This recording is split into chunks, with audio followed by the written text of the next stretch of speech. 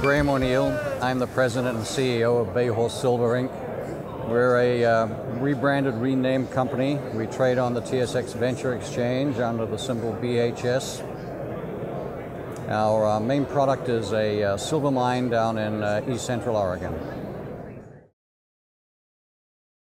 We actually have a number of projects, but our flagship project is now the Bayhorse Silver Mine.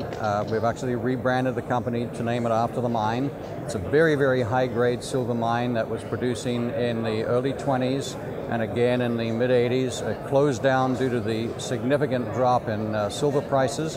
And now that the economics are turning around, we believe it's going to be a very, very substantial asset for our company. We just recently had some significant assays, 150 kilograms a ton, 80 kilograms a ton of silver. This is a significantly underdeveloped deposit, and we're looking forward to bring this thing into bulk sample process a little later on this year.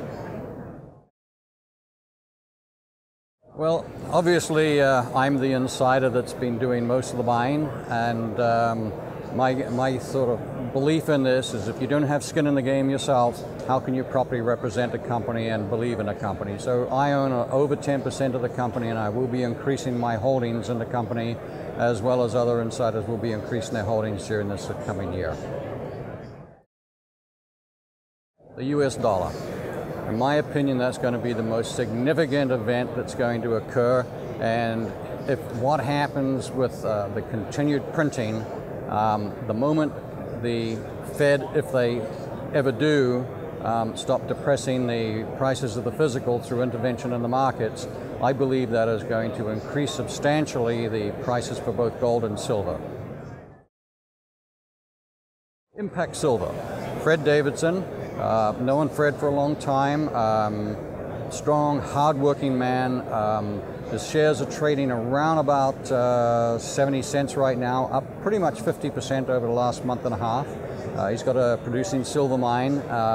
Fred is also the president and CEO of Gold Drilling, so he's built a substantial little empire over the last few years. Well-funded, very disciplined.